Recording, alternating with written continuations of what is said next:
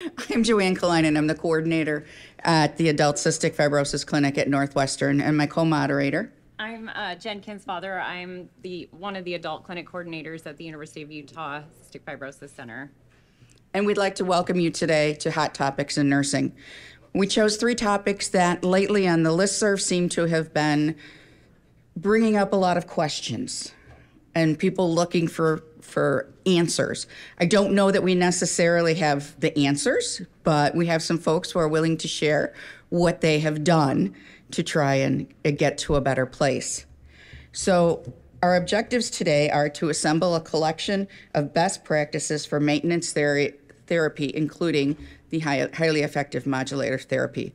So those folks that you haven't seen in a year, we want to figure out how to get them back in clinic. Then we want to identify current trends in pregnancy while on modulator therapy.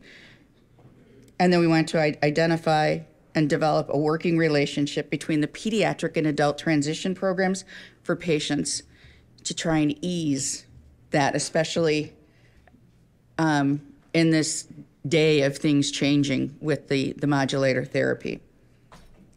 So we have a number of very, very wonderful top speakers today for you. And we would like to begin. Jen.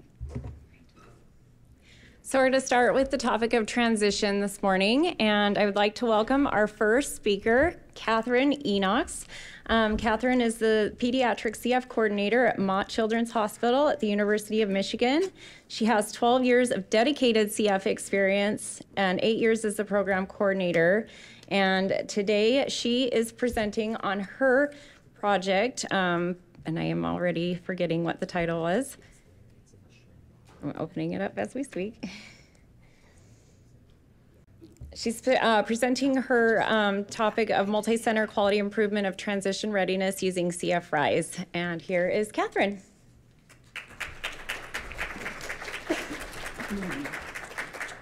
Good morning. So, as you said, my name is Catherine Enox, and I am the nurse at the University of Michigan.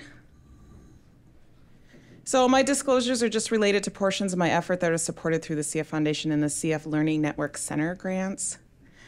We're going to go through what transition readiness program we used, how we developed QI around our team's needs, our project design, our drivers, and our results.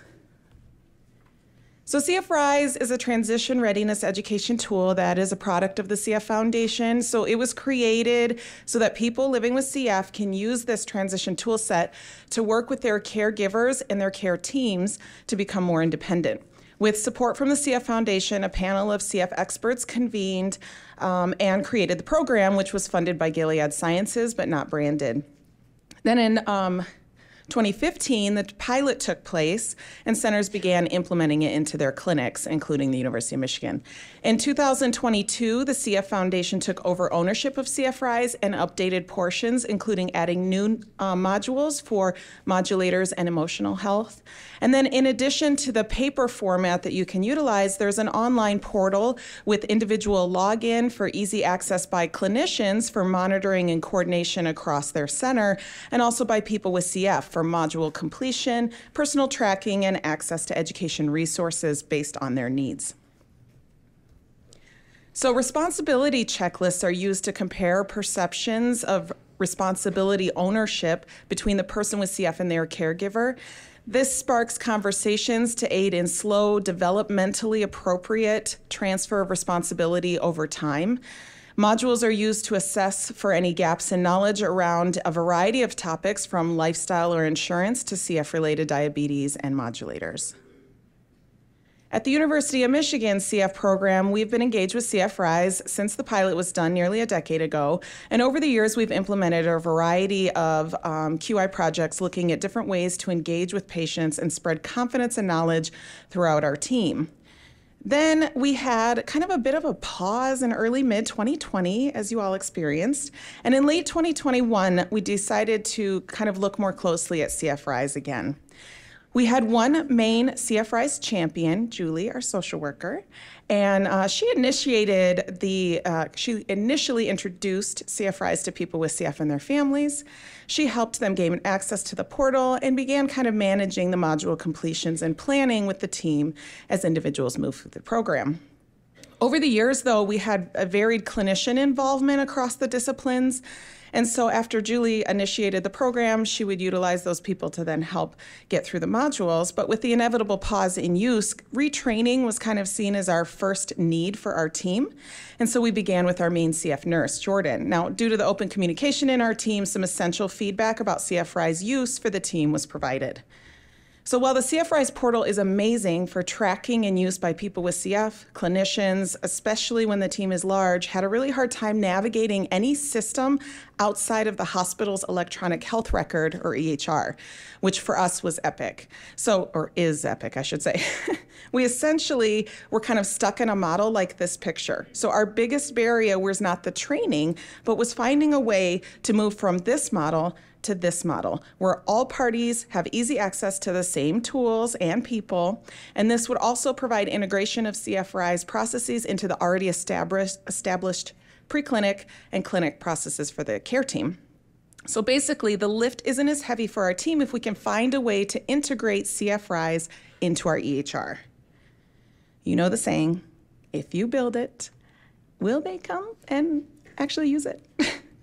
So we are going to find out. In late 2021, we started the process of creating a custom CF Rise documentation function in the EHR. Interestingly enough, other centers were reevaluating their CF Rise utilization as the topic came up on the program coordinator's listserv email. So responding with hopeful build information that I could share, then a bunch of other centers expressed interest in seeing what we had made.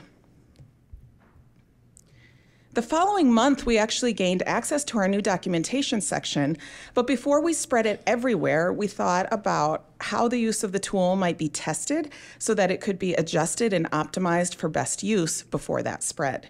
So in talking with my CF Center Director, Dr. Samia Nasser, we ended up reaching out to the CF Learning Network to see if we could connect with other CFLN centers to test our tool. The CF Learning Network is currently 36 CF programs, although it is growing, and U of M is included. And they perform network-wide quality improvement and engagement, and so we have access to the same QI tools and have received the same sort of QI trainings and application practices through CFLN coordinated and led projects. So we received some kind of ad hoc support from CFLN, and then we reached out to centers who had expressed interest on the listserv, but who were also members of CFLN. By May of 2022, we had held an information session at U of M to explain the tool and our idea for shared QI practice to a few centers. And then by June, we had ourselves and Cincinnati Children's Hospital Medical Center pediatric program on board. So we held a few meetings from July to December of 2022 in preparation for the start of the project. Cincinnati had to build the tool using U of M's resources so that we had similar experiences within the Epic platform. We had to fully analyze all of the barriers to our current process for CF Rise because it's not just about a tool in the EHR, it's about all the other things that go on with utilizing CF Rise. We set our SMART aim, which is specific, measurable, attainable, relevant, and time-bound. And then our teams worked together to find what the key drivers of the project were and what the interventions we might need to try to reach those drivers. And of course, data collection had to be determined, which was collaboratively designed and then hosted and managed through U of M's REDCap platform. So we came up with this global aim of preparing people with CF for transition to the adult clinic using CF Rise. But our specific aim was to implement and document CF Rise module completion by people with CF, increasing from 10.5% to 75% per month within 6 months. Our population we kept to people with CF who were 16 years and older who came to clinic and had not already declined the CF Rise program or had completed the program entirely. CF Rise does have 10 to 15 age modules, but we decided to stick with 16 plus until we kind of came up with the best process before expanding. Are we ready?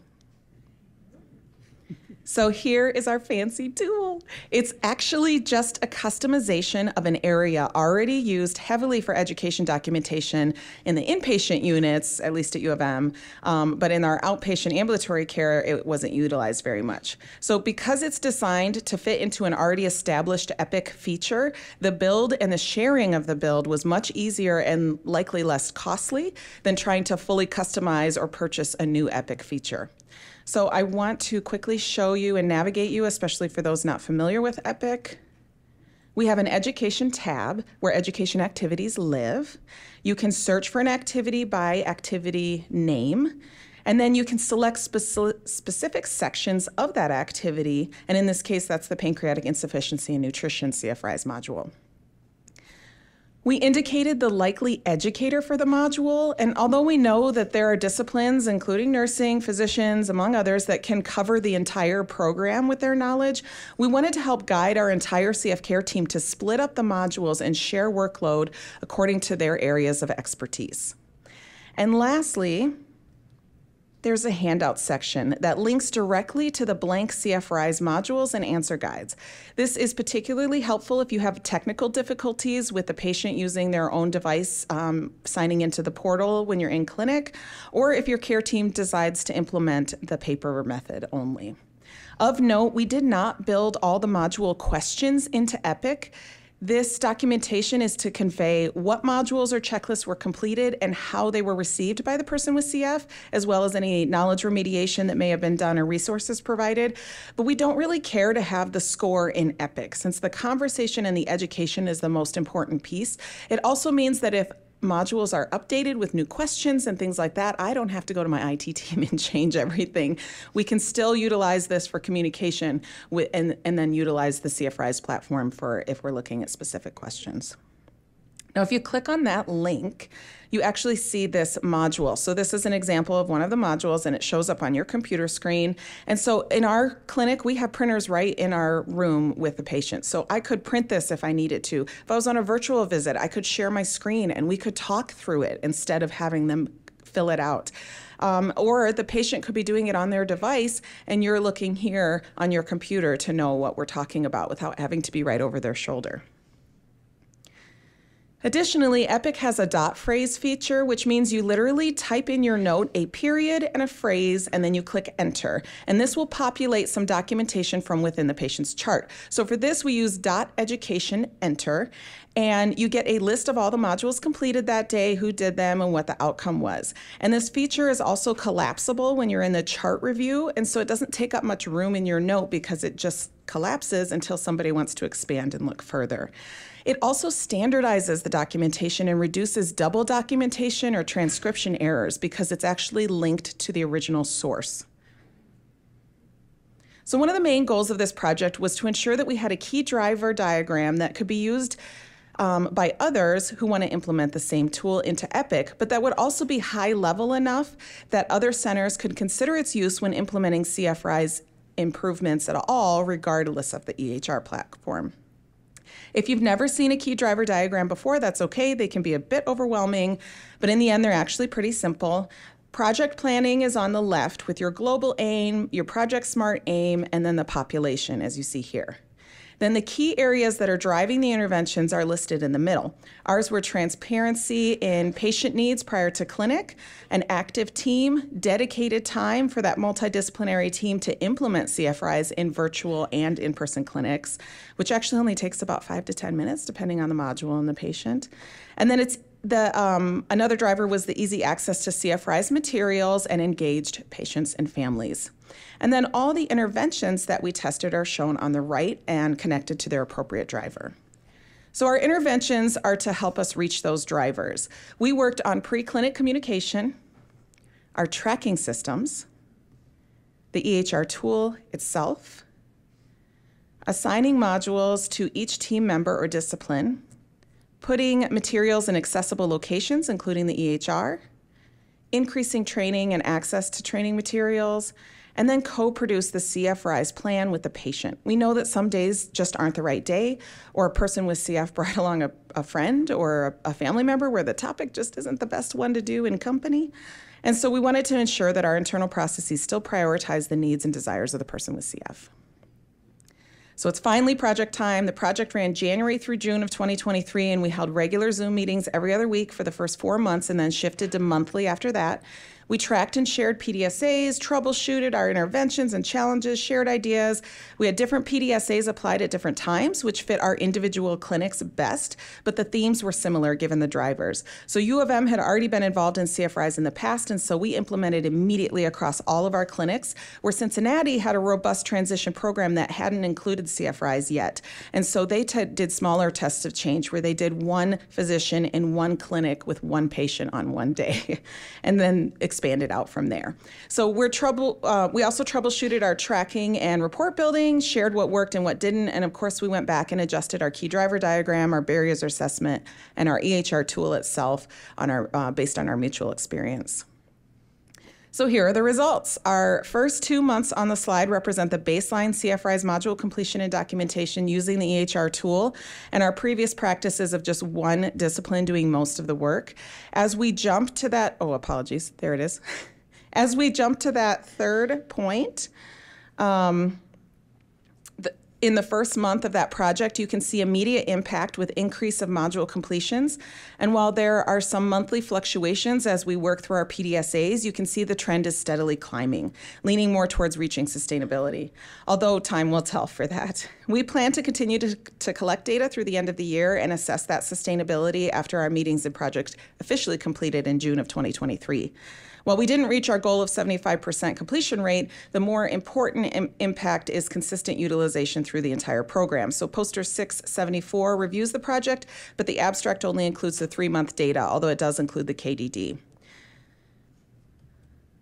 In addition to just gathering whether an eligible patient had one or more modules done and documented, we also wanted to examine the impact of expansion across multiple team members and multiple disciplines. And while we've heard that including more disciplines is the best method, we were excited to see these results that really support that more modules are completed when more disciplines are involved. Those first 2 months are the baseline again, and then as we shift, you can see those with 10 and 11 individuals involved.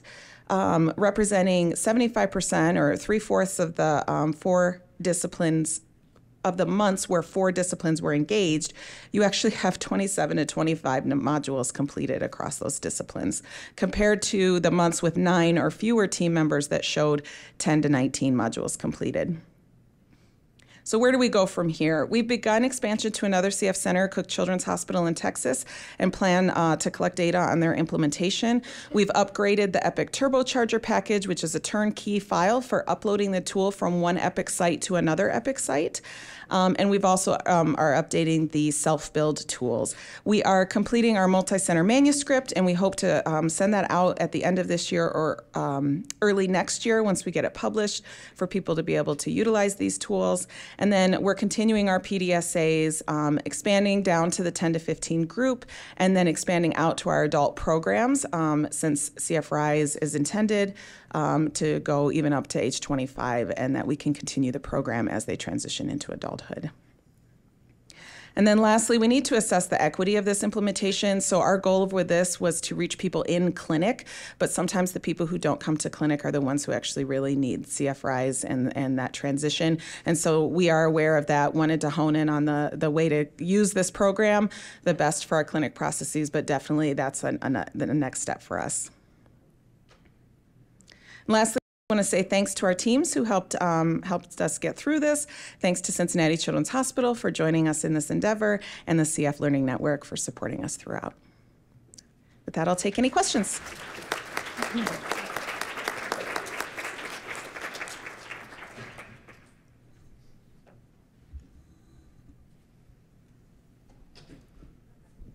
Thanks, Kathy. That was a great talk. I have a question. So I see that if you go back to the slide where you actually demonstrated by month the number of modules completed, I'm just curious, you said 5 minutes, but I've not been to a CF clinic where only one person's in there for 5 minutes. So I'm just curious, like, how is that working?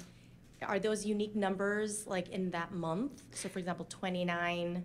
Yes. Okay. So are you targeting at preclinic? Okay, this person needs pharmacy, you're going to do this module. Like, how is that working out? And is it adding additional time? Yeah, our goal is to not overwhelm the patients and not overwhelm the clinic. And so the CFRI's champion actually still plans out, checks the CFRI's portal since we use it. Cincinnati was using paper, so didn't need to, but we still check the portal just in case we have a type A student who goes in and completes anything. It's pretty rare, but it happens on occasion.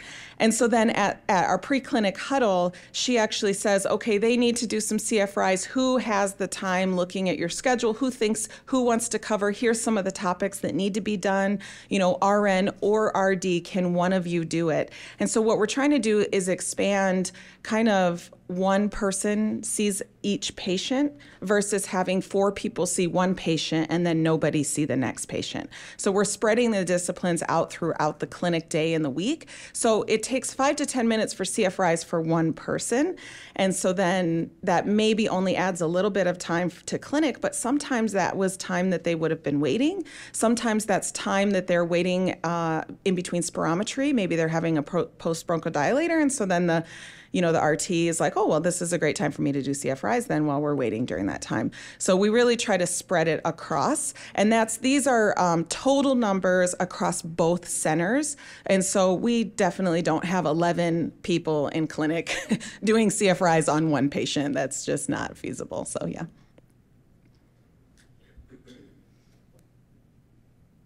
All right. Thank you very much. Did you have a lot of problems with getting buy-in from IT to work with you and institute putting this into the system? Yes and no. So I put in a ticket. I wasn't in a rush, and it took probably, I want to say 4 months before we got ours built. And then we were like, oh, hey, we should spread this. So then we do all the work to spread it. And then Cincinnati Children's got theirs done fairly quickly. I want to say within a couple months. I think we gave it to them in like May, and they had it by July. But Cook Children's was actually going to join us at the beginning, and they had a year delay with their IT team. And there was optimizations or whatever happening at their center. And so they were like, we're not doing anything extra right now. So that's why they're on the second phase, is because of IT delays. Great. We had a couple questions come in through the app. From Sue Gray, great work. Was there a specific roadblock to starting this project? A specific roadblock? I think the hardest part about the project is the time in clinic and short staffing. I mean, that's just always a problem. So you can see what disciplines here are more involved, and that just happened to be in our clinics, the ones who were able to do that. There are some disciplines that couldn't work it in the time of the project. We've since expanded. And even the nursing engagement at our center was like 1 or 2 of the nurses would engage in our highly CF populated clinics, but that we didn't, by the end of the project, we hadn't expanded to every single nurse in our center yet at U of M. Great. Also, we're running the pilot of CFRIs in Australia now. Do you have any insights or key learnings into how we roll this out and engage new clinics and coordinators? I think the key is all disciplines. Even in the pilot study that's published for CFRIs, everybody's like, we love it, it's great, the patients love it, the clinicians love it, this is awesome. And then they're like, but one of the limitations is coordination with the care team. And so that's where I felt like this program was really helpful for us, is what our team needs is a way to integrate it into their practices already. So whatever your clinic is doing, it's not, hey, let's take our clinic and move them over here to do CFRIs. It's how do you take CFRIs and maybe alter it or figure out how the process works for you. So you're obviously not altering the content per se, but you can alter the way that you utilize the tool. And once you do that, it's much easier to integrate into your team. Great. 2 other questions just came in. You said the patient can get it on the portal. How does that work? Do you have to send them a questionnaire? Yeah, so on the CF Rise portal, I dislike the word portal because everybody has a portal, right? We have our own U of M health portal and all of this. So on the CFRI's website, the clinicians log in and then they can invite a patient. The patient then logs in and then they have access to these modules and can actually pick which one that they want. They could do 4 in a day, they could do 1. And so they pick it and it literally comes up on their phone or their device and they can go through the questionnaire. So that that slide that I had of, where is it? The actual questionnaire. Oh, there it is. So they would have this where they can literally click A, B, C, or D of the questionnaire. And then that once they hit submit, that goes to the center and the center can see the results. And it also provides resources based on the questions that they got wrong. Great. And one last question. Will there be a time when you can share the Epic build for others to share it with their IT departments? Yes. So our manuscript is being written right now. We're updating the turbocharger package as well as the individual tools. And then we're trying to find a way to put that communication within the manuscript so that that can be shared more easily. I have all these big goals of putting it somewhere in Epic itself so people who have Epic can download it. But I think the cool thing about our key driver is that it's really just about the communication and integrating it into your clinic. And so whether or not you have Epic, however you decide to document it, whether that's in your EHR or an Excel tracking sheet, if that works for your clinic, I'm excited for the ability to share the tool with you so that you all can kind of implement those different things into your clinics. So I'll put it out on the listserv as soon as we get it published. And to be honest, I'm really hoping for early 2024, but that's going to be up to the journal that we submit it to. Great. Thank you, Kathy. Thank you.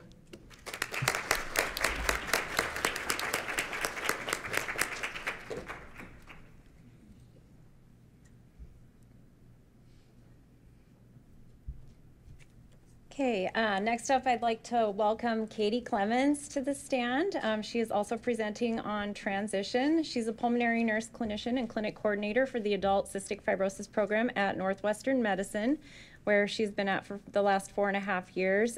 She's going to present on a joint effort in transition with pediatric and adult programs, and the title of her talk is "It's Time for Mom to Leave the Room."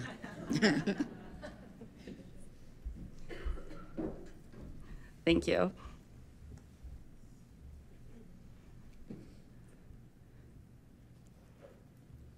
Good morning, everybody. I have no disclosures to disclose. By the end of this talk, you'll be able to collaborate with pediatric and adult CF programs for the transition patient, enhance communication skills during transitions, secure seamless patient information transfer from pediatric to adult care, and address anxiety from the transitioning patient and family. As many of you are likely aware, patient transitions can occasionally become a nightmare. These difficulties may stem from a series of unfortunate events, including miscommunications, missing documents, or the classic telephone game. Such issues can result in frustrations for both healthcare teams and immediately erode the trust of the transitioning patient and family. There have been several abstracts and papers written on this topic to provide guidance to CF centers related to the pediatric transition to the adult cystic fibrosis clinic. This slide summarizes what these authors recommend. Office and Harris suggest having a shared transition protocol with a standardized tools, meeting the adult team prior to transition to help ease anxiety, starting early discussions and promote independence to young adults, and maintaining ongoing interactions and reconnect if engaging wanes. Seeing It All suggests having structured and organized processes and having a close working relationships between the pediatric and adult CF teams. We see a theme keeping transition standardized, structured, and organized, which they find in the solution to efficient and effective communications in the transition process. How does our pediatric team help facilitate transitions before the actual transition? The Lurie Children's Pediatric CF team, which is our sister peds team, does an extraordinary job in preparing their patients for the transition to adulting by starting education early and often. They prepare the patient by initiating the idea of leaving the pediatric clinic and transitioning as a concept very early in the diagnosis. But education begins during middle school and high school with a timeline initiated no later than high school, with a varying range of topics such as encouraging self-care and disease knowledge. Other discussion points include asking the patient, what medications do you take? When do you do your treatments, and who sets up your treatments? These questions focus on encouraging future adult patients to take responsibility of their care as they get older. Documentation is key. All providers document the transfer of care plan for all patients who are 18 years of age or older. A smart phrase in EPIC, which is our EMR, is used to ease the workload. This note also documents when and where they plan to transition. Transition education is recorded in the EMR on a flow sheet during the clinic visit. Healthcare providers can choose relevant transition-related topics for discussion. The PEDS team also provides the option for the patient to meet our adult team members ahead of transition if they feel that would help ease any fears or anxiety. How do we help transition our patients together? Communication is key. Just like the authors recommend, we also believe that communication is key, and this is how we communicate the needs of transition patients. We hold a joint team meeting every other month with both the peds and adult teams to discuss upcoming transition patients and complete the handoff of the patient from the peds and the adult team. Meetings are conducted in a hybrid format, combining in-person and virtual elements to maximize engagement and participant at each session. Topics are also meaningful and to the point for time efficiency. Along with the upcoming transition patients, we also provide brief updates on each team's QI projects, research studies, and other pertinent team updates such as staffing changes and introducing new team members. We have identified 3 essential elements that our adult CF team needs for a more seamless transition. These elements are a standardized transition letter, a copy of original genetic mutations, and a copy of the long summary of the SMART report collated by the CFF. The transition letter is the written patient handoff of the patient report tool to provide the pertinent and essential information about the patient. The adult and pediatric teams have collectively decided what topics to include in the letter and how to format it that works best for our team. The original CF genetic mutation reports are important for modulator approvals, as well as ensuring appropriate decision-making for repeating genetic testing in the future. The SMART report summaries is a snapshot of the data that is collected and entered into the CF Foundation patient registry. In order to do this, they must consent to participate. How is the transition letter created? The transition letter can be efficiently formatted by utilizing templates and SMART phrases to extract a majority of patient information directly from the chart. This approach minimizes the effort and required to create the letter for the PEDS team, as elements like PFTs, medical history, medications, and allergies are automatically sourced from the patient's chart using SMART phrases. The pediatric team also provides this document to all transferring patients, not only those transferring to NM. So this document can be used as a universal letter for all patients transferring out of the PEDS clinic. This letter is sent directly to the CF clinic or provider from the PEDS team. These letters are important as conveniences like Care Everywhere are not easily searchable for items like genetics, microorganism, and sweat testing, causing time-consuming searching in multiple places. These letters were crafted by combining elements from various templates used by CF centers of a similar scale to ours. We then tailored the document to precisely address the unique requirements of our teams while striving to ensure its efficiency and readability are maximized. I've come to realize the significance of verifying the patient's original genetics and ensuring they match the information in the CFF registry and past clinic notes. Human error over the years can lead to misidentified genetics. These discrepancies can potentially hinder patients from receiving further genetic testing or even essential modulator therapy. Such oversights can and do occur. It is crucial to thoroughly investigate whether the patient's genetics qualify for MAP retesting or deletion duplication testing through external genetic testing providers like Invitae. Some patients may have slipped through the cracks due to limited resources at their previous centers, or perhaps were just lost to follow-up. The image shown represents the first page of the CF Smart Report, which may appear blurry in this photo due to the small print resulting from extensive data points in the information it contains. However, it also offers a wealth of valuable data all in one central location. The two graphs on the right display trends in lung function and weight and solid lines for hospitalization and IV antibiotics. The entire Smart Report long summary is approximately 5 to 6 pages total. Data included in the Smart Report are genetic mutation and sweat values, clinic hospitalizations and IV dates, lung functions, weight and BMI, imaging, labs and micro results, medication and allergies, and research studies and what research study the patients can qualify for. Just to list a few. These are helpful for the provider, but also to the patient as well. So we like to hand these out and give them to them.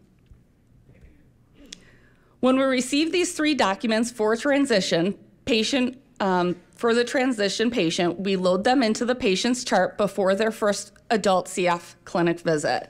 This way, the entire team can review them at their leisure wherever they are. Life hack. Do it as soon as you receive them so you don't lose the document and have to request them from the center again, because that's kind of embarrassing. Scheduling a patient who has been transitioned is easy, but what do we do if we get a call out of the blue about a patient who is not discussed in our joint team meetings? We reach out to the pediatric team and ask if this patient is appropriate for transition and request approval to schedule with our adult team. If it is not okay, the peds team will reach out to the patient or family to discuss the next steps for their clinic and plan of care, for the next steps in their clinic and plan of care. If scheduling is approved, we will schedule the patient and request the patient to be added to the agenda at the next joint team meeting. If the patient schedules their appointment before the next joint team meeting, we ask for the 3 important documents we have just discussed prior.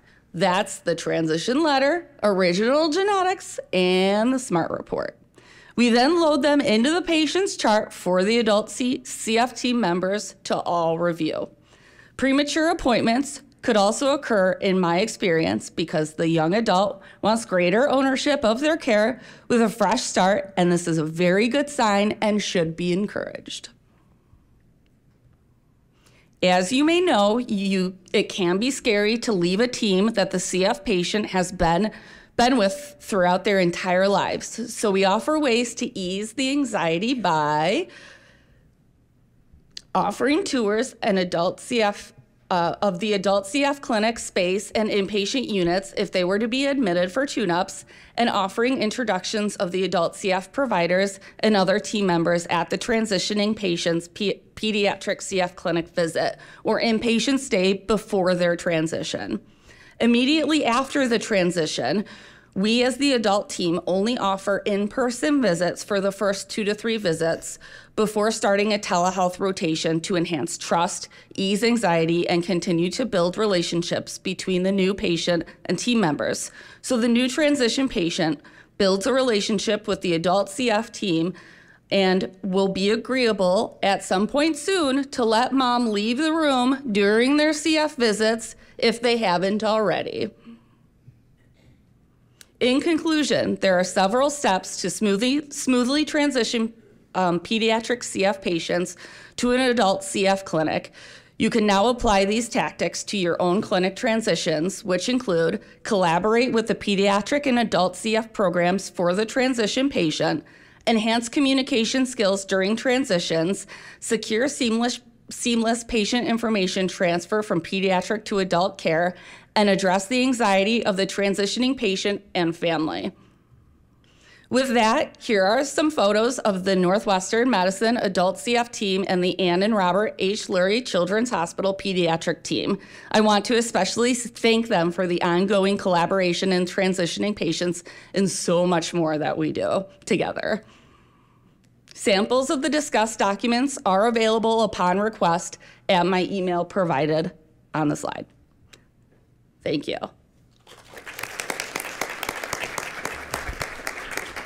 Thank you. Now I'd like to open it up for questions.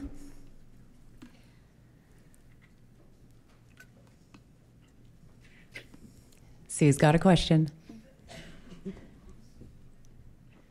Great presentation. Can you tell me a little bit about that combined meeting that you have every other? How do you prepare to which patients? I know they all have a transition plan, which is great, but we know those plans always change.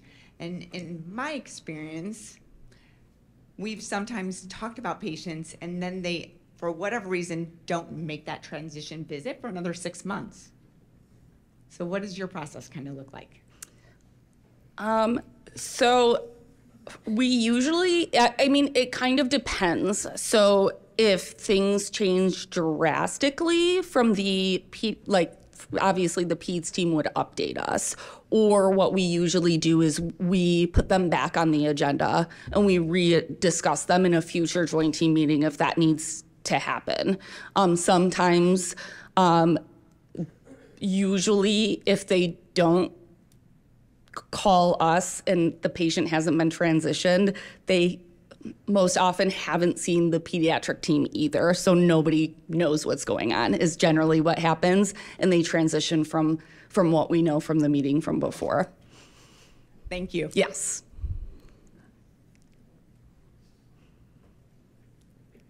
Hi there. Thanks for your presentation. Oh, yeah.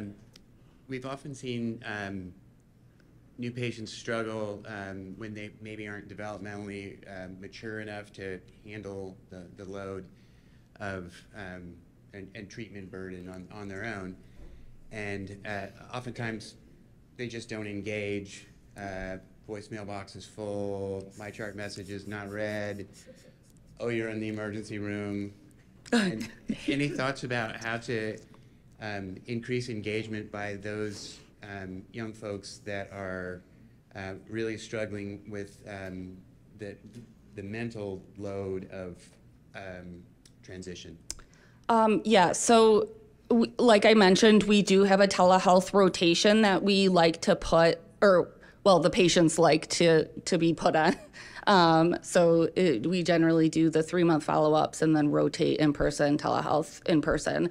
With those patients that lack engagement, we prefer them to come in person, so we have eyes on them with the education and follow-ups and make sure they're compliant, and we do the formal spiros every 3 months. And we also have somebody, usually our social worker, check up on them in between. And we make sure that happens in our multidisciplinary meetings that we have weekly. So we all collectively kind of keep up with them and see how we're doing. And generally with the transition, if they've recently transitioned with pediatrics and they're more immature sounding or feeling, usually mom or dad stays with that patient until they're mature enough to be able to handle themselves in their care.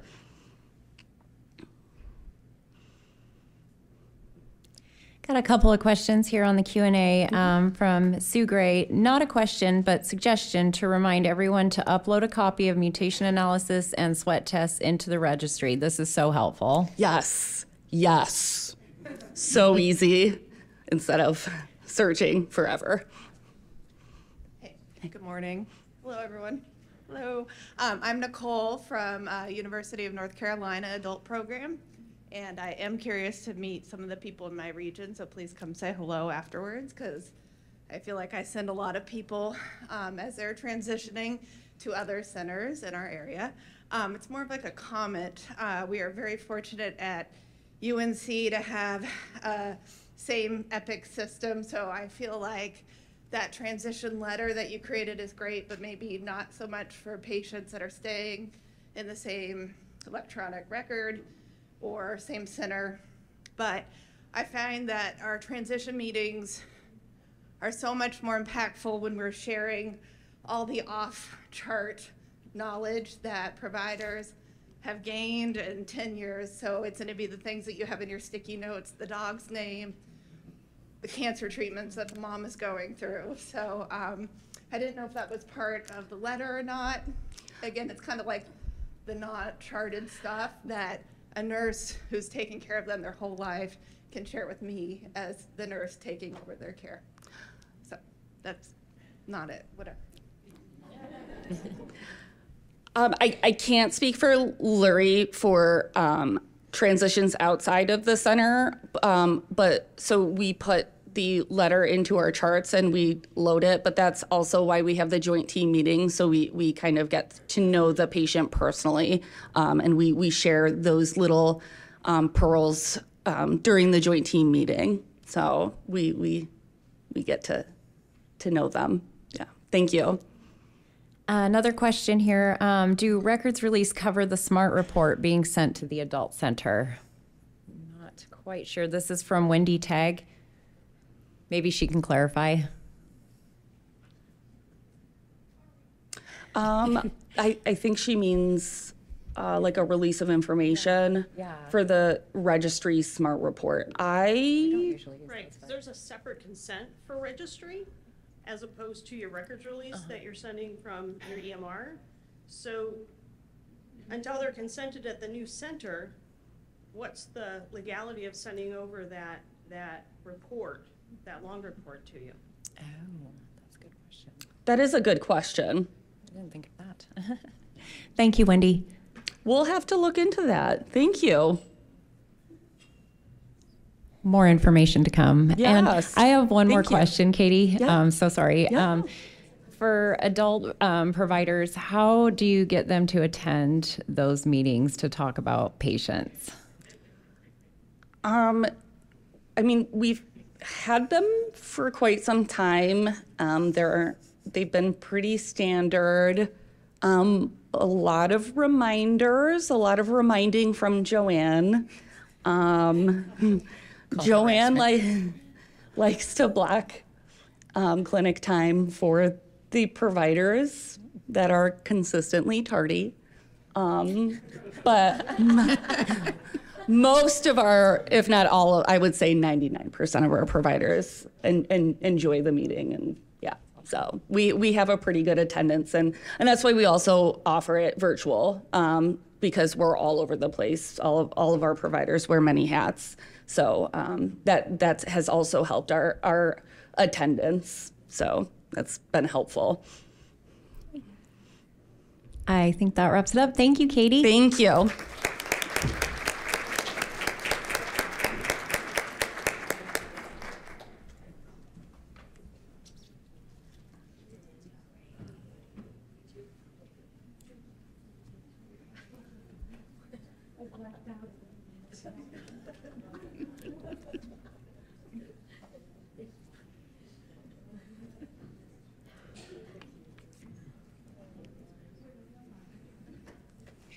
All right, next up we have Christine Decker-Hughes. Christine is one of the nurse coordinators for the Adult Cystic Fibrosis Program at UC San Diego Health and a telephonic resource nurse for Rady Children's Hospital in San Diego.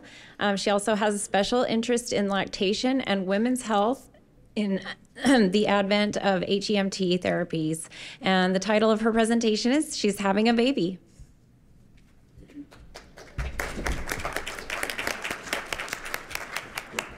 Hi, good morning, everyone. I'm so excited to be presenting here today at my first in-person NACFC. These last few days have been amazing. I've learned so much. I'm very thankful for the opportunity to present on this very important topic. And I am very passionate about pregnancy and lactation in mothers with CF, and I'm hoping that I can share some tools with you today.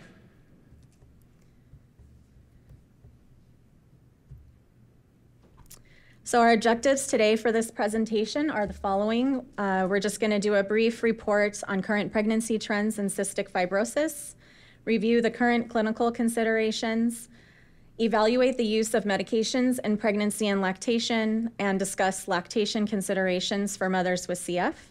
And then we're going to identify support and resources for mothers with CF and professional resources for providers and healthcare staff. So as most of us are surely aware, the pregnancy rate in mothers with cystic fibrosis more than doubled in recent years, really taking off in 2020 in what some term as the Trikafta baby boom, where we saw a steep increase in the number of pregnancies from 310 in 2019 to almost double at 619 in 2020. In the years since the introduction of Trikafta, we've seen pregnancy rates at 600 plus yearly. This is amazing considering just 5 to 10 years ago, many women with CF didn't think having a baby would be possible for them. When I entered the CF field about 5 years ago, I've had my lactation consultant license for probably 10 plus years at that time, and I honestly didn't think that I would get the chance to use it, but I've been pleasantly surprised in the past year.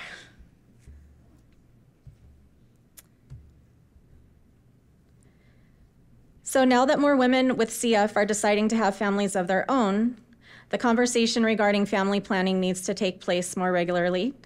This includes having open discussions and clinic visits with women of childbearing age, considering pre-pregnancy health, such as getting them to optimal nutritional status, good blood sugar control if they have CFRD, and maximizing their lung health. Also considering treating infections that might need medications that are contraindicated during pregnancy or lactation. Also discussing birth control and future interest in pregnancy and referring to the appropriate specialist if needed. One of the things that's been brought up in some of the other talks is that, CF providers are not really comfortable broaching these sexual and reproductive health conversations. So one of the other talks mentioned just using the one key question initiative, which is, do you want to get pregnant in the next year? Or as Dr. Kazmierski said, do you want to be a parent in the next year? I think this really would help to open up the conversation. If they say yes, I feel like that's inviting, to discuss what does that mean to you? Do you want to get pregnant? Do you want to explore fertility? Do you want to adopt? So you can kind of see what your patients mean by that statement. And if they say no, then that also opens the door to, okay, you don't want to get pregnant right now, or you don't want to be a parent, so what are we going to do to prevent that? And then lastly, but most importantly, I feel like we really need to push and encourage people with CF to have annual health screenings and to do self-screenings as recommended, such as pap smears, breast exams, testicular exams, prostate exams, STI screenings, and HPV vaccination. I listened to a talk earlier in the week about some testicular cancer cases and some 17-year-olds, so this is really important. And some of the other talks said that, our CF patients typically use us as their primary care providers, so we have a great opportunity to be helpful in this instance to them.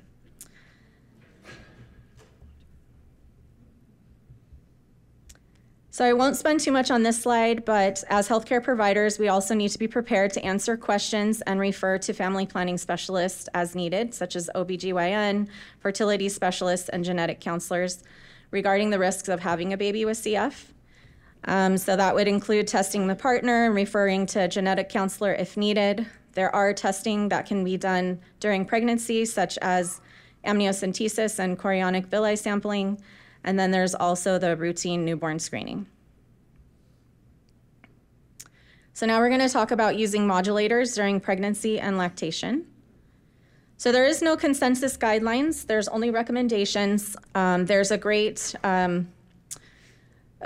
article put out by, or recommendations put out by the sharing group for the CFF.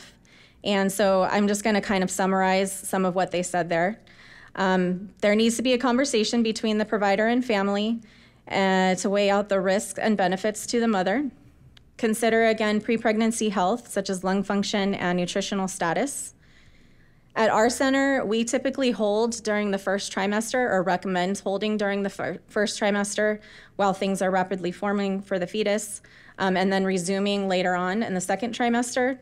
However, we've had patients that have had to resume Trikafta at an earlier point due to deterioration in their health, and some of our patients have decided to stay on throughout their pregnancy. We also recommend close follow-up with monthly monitoring at our clinic.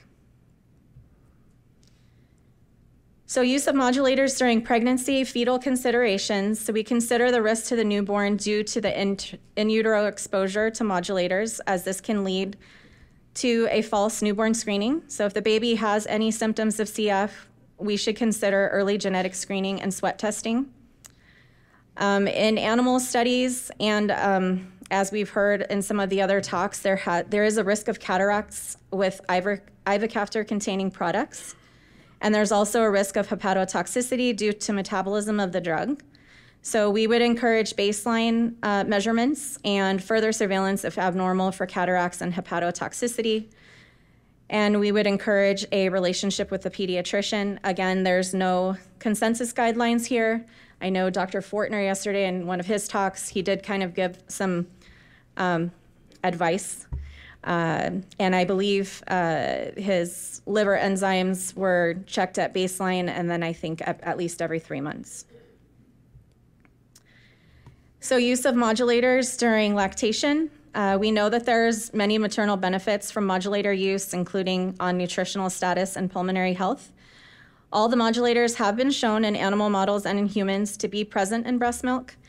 And so we have to consider possible adverse events related to modulator exposure for the infant while they're consuming breast milk. Again, it would be the risk of cataracts and hepatotoxicity.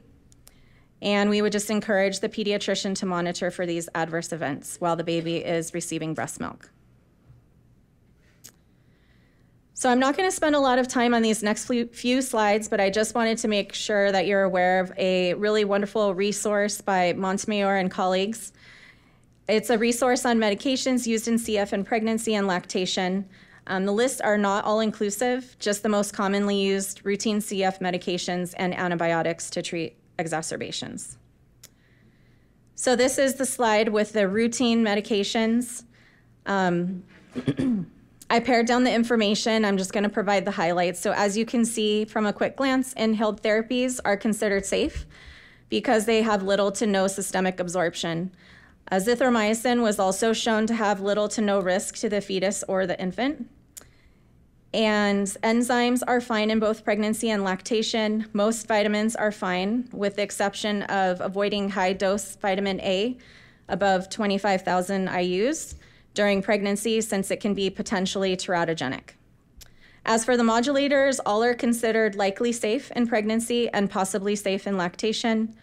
They've been well tolerated in case studies, but of course there are not any formal studies examining the effects long-term on the fetus or the infants. So we're just starting to do studies that are gathering data regarding this. And then this is the actual table from the article, just for your reference. It's pretty easy to read. So what if mom gets sick? Mom needs antibiotics now. Again, Montemayor and her colleagues made another great chart with all the information readily accessible. Inhaled antibiotics are not absorbed, so no harm there. And all antibiotic medications are said to be safe for use during lactation, at least the ones that were listed. There are a few that are not. I'm going to highlight just a few that should be avoided during pregnancy. So fluoroquinolones should be avoided if possible during pregnancy due to the low risk of fetal cartilage damage. Aminoglycosides are usually avoided during pregnancy due to the risk of nerve toxicity, however, can be used if having a severe exacerbation or if critically ill. And lastly, Bactrim is typically avoided since the trimethoprim may impair folic acid metabolism, which is important for fetal growth. And sulfamethoxazole has been associated with fetal hemolytic anemia and neonatal hyperbilirubinemia. I shouldn't have made so many hard words in this. Again, I just think it's a great resource, especially for smaller clinics that don't have a pharmacist full-time like our clinic does. We're really blessed to have that. And then again, this is just a copy of the actual table from the article. So now that we've reviewed medication considerations during pregnancy and lactation, I'd like to get to kind of the meat and potatoes of my presentation, where I'm going to talk about something that I'm very passionate about, which is breastfeeding, or I should say lactation, since breastfeeding implies infant feeding from the breast only. But there are several ways infants can receive breast milk, including through direct breastfeeding, bottle feeding of express milk from mom or donor milk, and other modalities. So we all know that there's numerous maternal and infant benefits from breastfeeding and breast milk, but in women with chronic illness such as CF, there are further challenges to consider, such as high treatment burden. We all know that our patients, even on a good day, can be dedicating 2 to 4 hours to doing their treatments, and when they're sick, this can quickly escalate to upwards of 4 to 8 hours. Breastfeeding also takes time, whether a mom is directly nursing her infant or pumping and bottle feeding.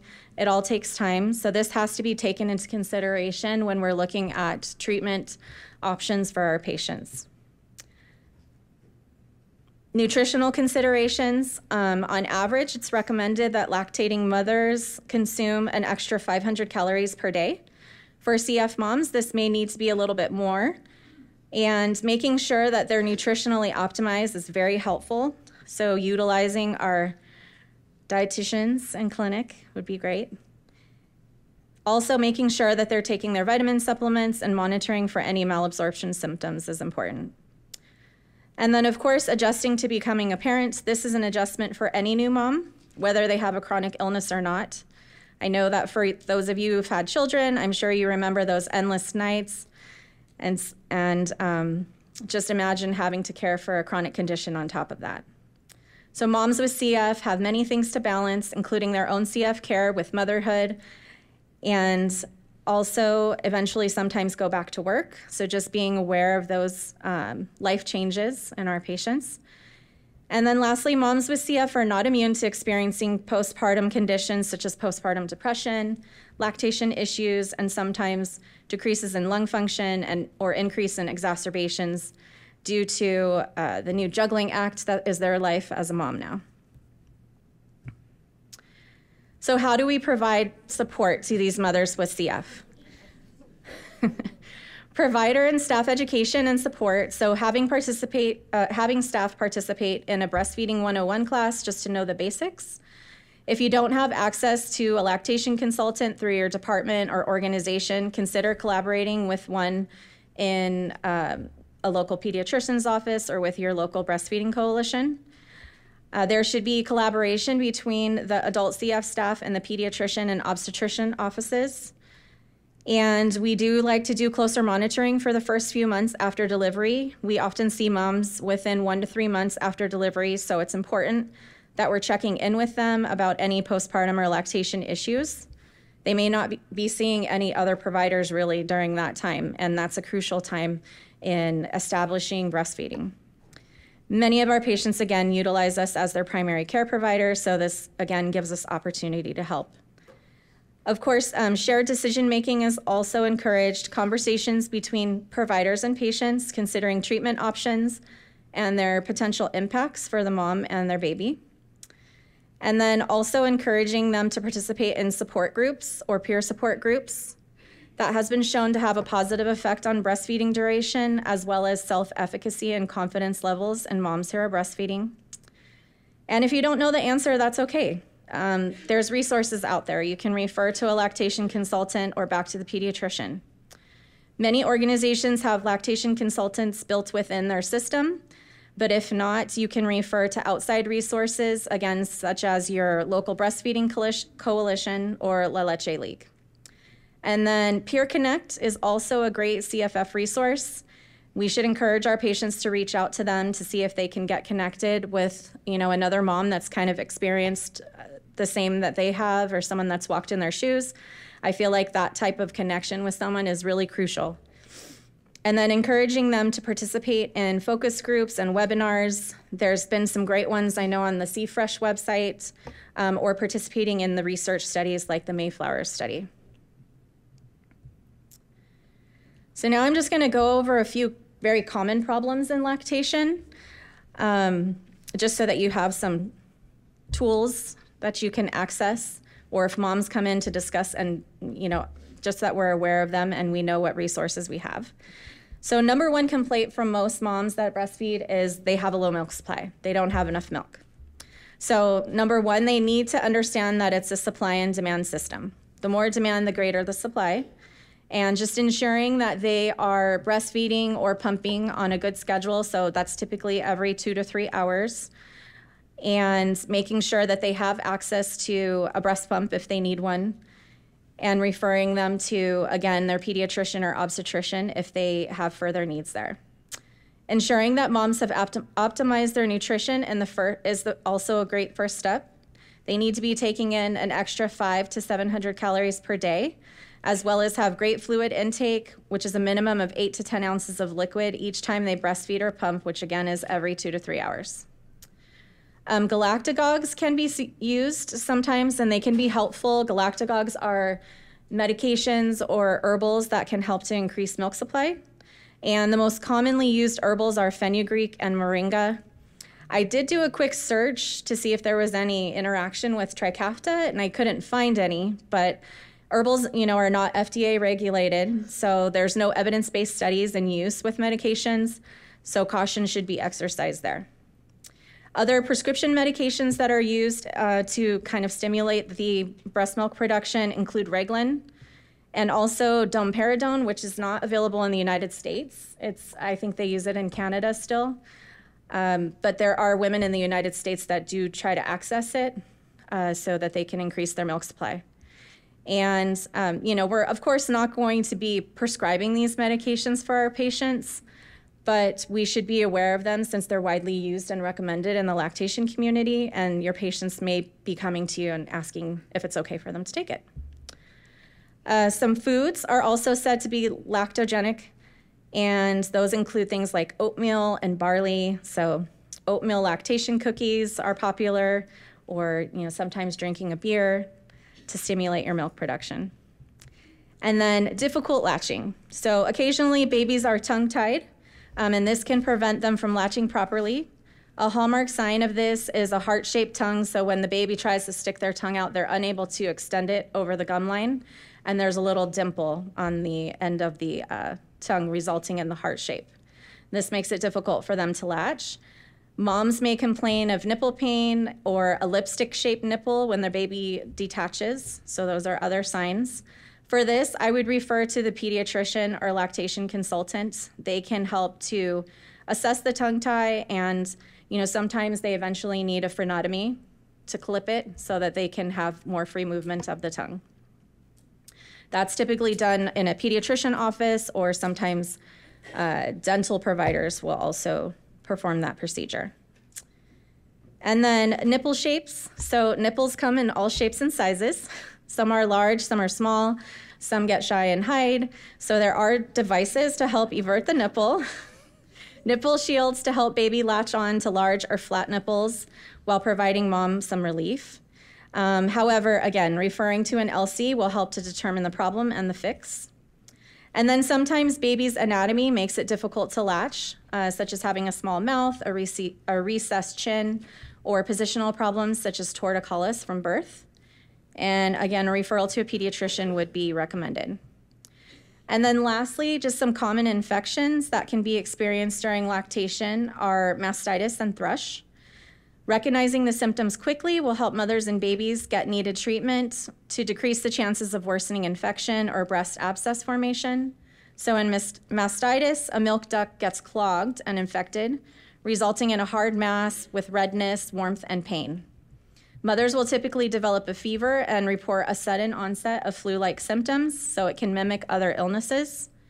And mild cases can sometimes be resolved with just increased breastfeeding or pumping and massaging to clear the duct, but generally they need antibiotics. And then if it's not treated in a timely manner, it could lead to a breast abscess, which may need incision and drainage and IV antibiotics. Thrush typically presents as bright red nipples that itch or burn. Baby may have a similar rash in the diaper area and may exhibit oral thrush. It's easily passed between mother and baby, so it's important that they're treated simultaneously. And also recommended to boil all pump parts and bottle parts, wash all bras, breast pads, and hot water. The typical treatments are usually topical, so nystatin cream, nystatin solution. So those are typically fine with our medications. Occasionally, they do need systemic antifungals, and as we all know, those do interact with Trikafta, so there may need to be adjustment there. Again, referring to an LC or the baby's pediatrician are great resources for us as providers. And then there are many available resources out there for both mothers and babies and healthcare professionals. So most major cities have local breastfeeding coalitions, which are always great places to start. The La Leche League is a national organization that has a warm hotline where mothers can call with lactation questions, and they also offer support groups. Women, Infants, and Children's Program, or WIC, can help to provide help with food insecurity, and they also have lactation educators or peer counselors that are available. And then American Academy of Pediatrics and Academy of Breastfeeding Medicine are good resources for healthcare providers as far as guidelines. That's where you'll find like the baby-friendly information and then the most up-to-date guidelines as far as what they recommend for breastfeeding. And then a layperson's resource for moms is a website called kellymom.com. It's kept up to date by an IBCLC. It's a fairly good resource. I haven't really found any information on it that's completely inaccurate, but again, it's written to a layperson. And then some medication resources for healthcare providers include Mother to Baby, which is a service of the nonprofit organization of Teratology Information Specialists. There's also Hale's medication by Thomas Hale. He's kind of like a lactation and medication guru in the lactation world. He has an app that's really easily accessible, so I typically use that. And then there's also UpToDate and LactMed, which are a few other good resources. And of course, there's organizational or maybe organizational support available. So I would look at what's available in your own hospital systems. And then you can also go online to the verification database to look for an internationally board certified lactation consultant as well. And then lastly, just again, being aware of the research that's going on, such as Mayflowers. And then the CFresh website also has some information, and again, Peer Connect. And then I just wanted to close with some real life experiences and comments from mothers with CF in our clinic. I obtained permission from all of them to share their comments and pictures, and I felt like this would really drive home our why of what we do on a daily basis. And we've had 20 pregnancies in our clinic since 2020, I believe, with 11 in just the past year alone. So I'm inspired and in awe of each one of them. Each has their own unique special journey through pregnancy and lactation. And they shared some really great advice. And, just some of the themes that they were mentioning is just that there is a lack of, trusted resources out there. Some of them mentioned they wish there was more resources about breastfeeding and medication use, and then also what to do if you're not able to breastfeed. We did have a mom who wasn't able to breastfeed in our clinic, and that was really upsetting for her. So she was really looking for support and talking with someone that wasn't able to breastfeed and kind of how they dealt with it. They also recommended exercising throughout their pregnancy. They said that really helps them to feel good and just to get into the best health and shape before they got pregnant. They felt that really kind of helped them through their pregnancies as well. And these are just a few pictures of some of our moms. Again, I'm so honored to care for them. We become so connected to our patients through our work, and it's so rewarding to see them become moms and start families. And we just have to remember just to meet each of them where they are, thinking outside of the box and helping them to achieve their goals with lactation, as a parent, as a patient. These are all areas that we have the chance to make a difference. For example, I recently had a patient who said that her baby's liver enzymes were actually elevated. I think she's about 4 months old. And she really wanted to breastfeed exclusively for at least 6 months. And so she was told by her pediatrician she either had to stop the Trikafta for the next 2 months or stop breastfeeding. And it was really important for her to continue to breastfeed, so she opted to stop Trikafta. And she said, yeah, I'll just go back, and do combo formula feeding and solids. And I just, started thinking about it, and I was like, well, what about just pumping 1 to 2 times extra a day while you're off Trikafta and building up a Trikafta-free stash of milk? And she was like, oh my gosh, I didn't even think about that. So now she'll get to provide more milk for her baby, and it will be Trikafta-free, and she'll meet her goal. So just kind of taking those things into consideration, that will help them to achieve their goals.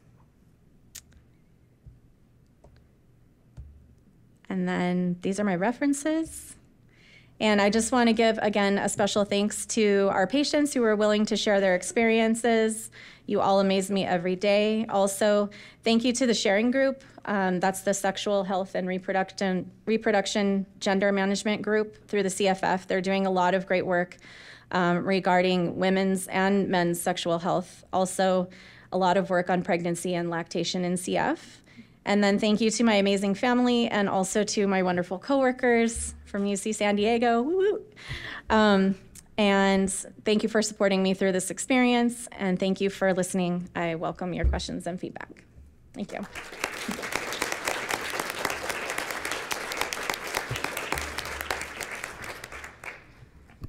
Thank you, Christine. That was a great presentation. Any questions?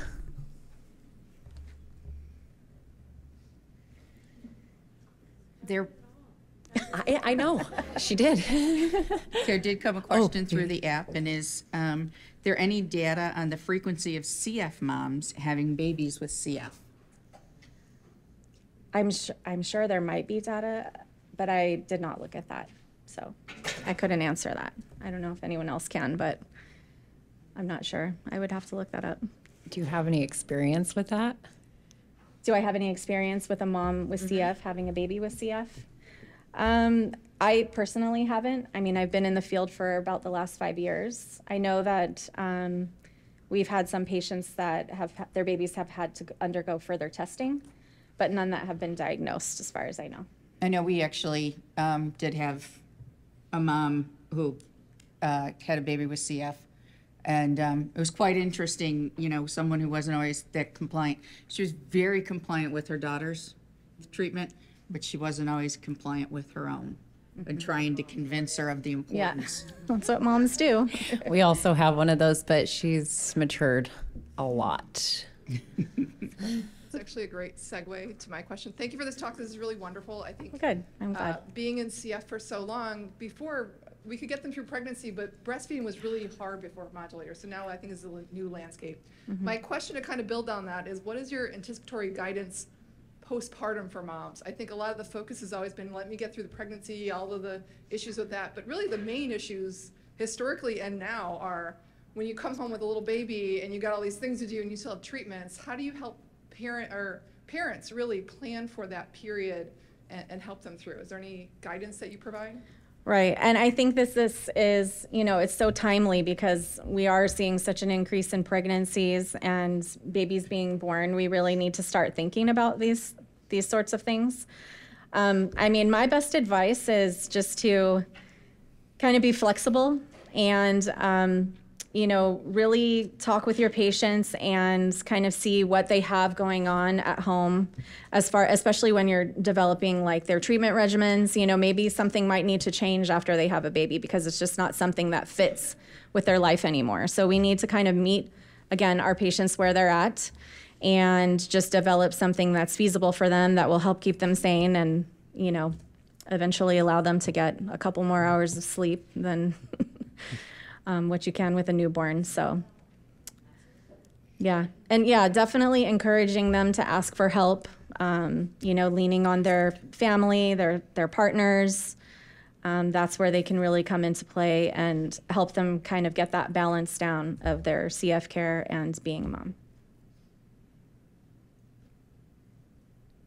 Okay, I have a question here on the Q&A from Patricia Banks. At what point do you sweat an infant born to a mom on Trikafta, and do you re-sweat when the baby is no longer nursing? So I know I was discussing this actually with my pharmacist yesterday. I don't know the exact point, but we were discussing it and we were saying there would have to probably be a period where mom would have to be off of Trikafta for a period of time for the sweat to be accurate. Especially after listening to like Dr. Fortner's talk yesterday. He was discussing, several infants that were exposed to ETI in the womb. And he was talking about, clinical implications. One of them was even kind of like a withdrawal almost and caused a rise in pancreatic enzymes, which I never even heard of until yesterday. So I don't know the exact time period, but those are definitely things that we need to consider. Do we have any other questions, either the app or coming up to the microphone? Okay. Thank you, Christine. All right, thank you.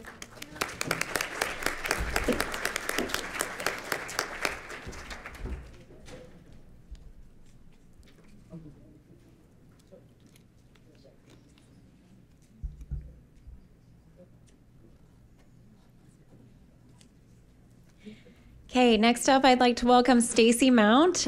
Stacy is the CF program coordinator for Rady Children's Hospital, San Diego, where she has worked for the last 6 years. Stacy has cared for people with CF and their families since starting her nursing career as a bedside nurse at Children's National Medical Center, and she is presenting today on clinic attendance and adherence.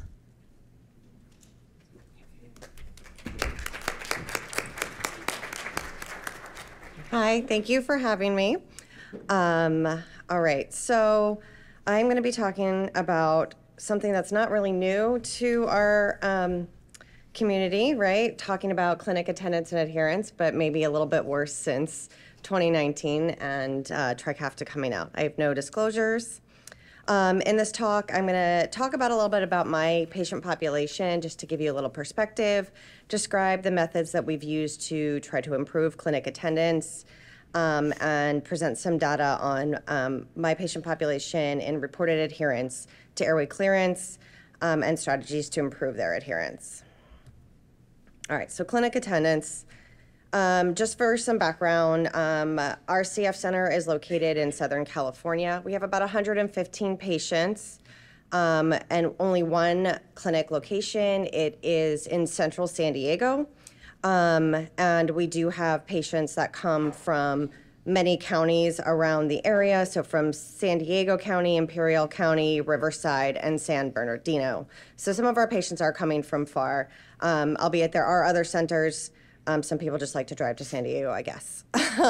Our clinic sessions, we have about 2 to 3 clinic sessions a week, 1 to 2 morning sessions, and 1 afternoon session a week.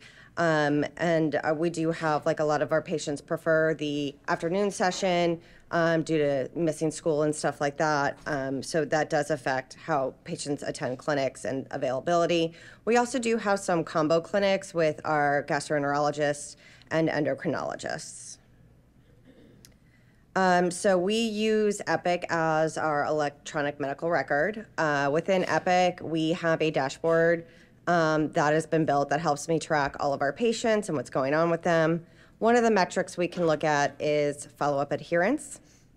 And you can see here, the blue line is kind of our managed patients over time, and this is the number of patients that have been seen within the last 12 months, at least once. And then the pink line below is the follow-up adherence. This measurement on this graph specifically is patients that have been seen 3 or more times in a rolling 12-month period. And that's helping to reflect the annual quarterly visits, So it might be a little bit shy of that for some patients, but we'll also allow for those patients that get seen like December and then aren't seen, until 3 months into the year. So as you can see, like in August here, our patient population was 117 patients, and our follow-up adherence was about 95.7%. And overall, our adherence from this time period from March is about 95%.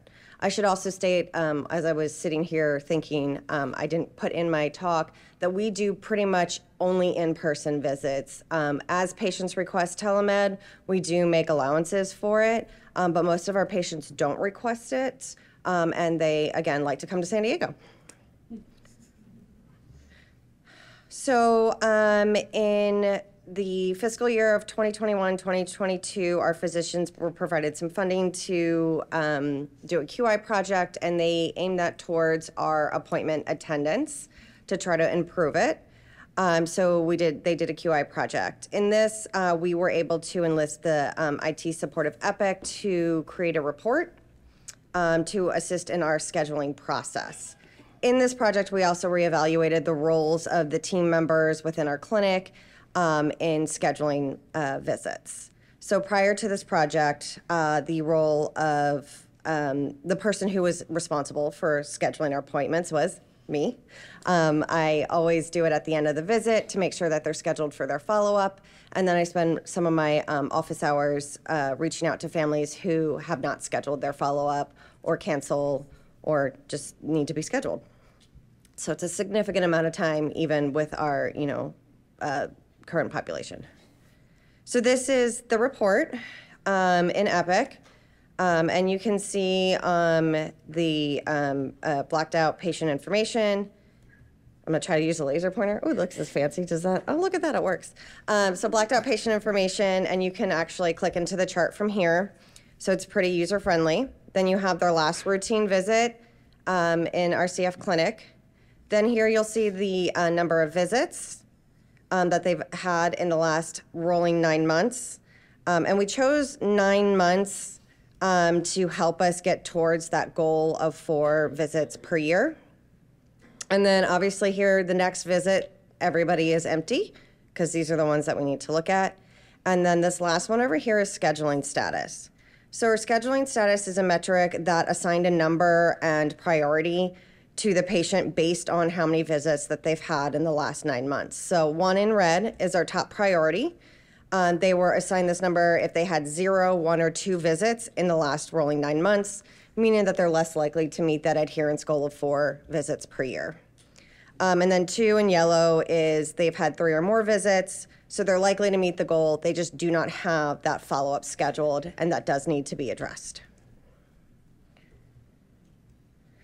So, like I said, we did review the process, and what we did is we enlisted the assistance of our pulmonary admins to make these phone calls to get them scheduled, and much to my manager's approval, getting it off of my plate as the RN. So what we did is continue to coordinate appointments at the end of each visit, and then what the RN would do is denote in the patient chart in this snapshot area if the patient was not returning to our center, because they would still populate on the report if they didn't have a visit. Now, for those of you unfamiliar with Epic, the snapshot is a manual entry field in the chart, but it's not part of the medical record. So it's a really useful tool in tracking things and putting notes for your patients and your team. So we would note, hey, they're transitioning to UCSD for adult, and their last visit with us was this date. They don't need another appointment.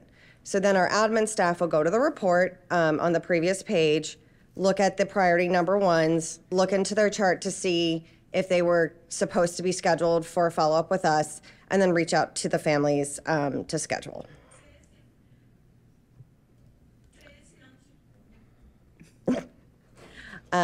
So, you know, like any project and like any Epic report, there are pros and cons. So pros, to this report specifically, it was easy to see our patients that were a priority to reach out to and to schedule. You could easily navigate to the chart from that report as well, so you could get information. So I use this report actually on a routine basis. And the process that we developed with this project took the burden off of the registered nurse, the clinic nurse, to focus on other more important things like QI projects and NACFC presentations. Cons to this is just like any EPIC report, it's not always 100% accurate. So this sometimes would not pull in the follow-up visit, even if it was scheduled, but at least it didn't miss anybody who wasn't scheduled. So you would have to go into the chart and see, oh, they actually are scheduled, but it wouldn't really miss anybody that didn't have an appointment. So a con, but not the worst thing ever. Obviously, with any healthcare field, staffing has been an issue. We've had a lot of turnover personally in our clinic over the last several years in both our nursing and admin staff.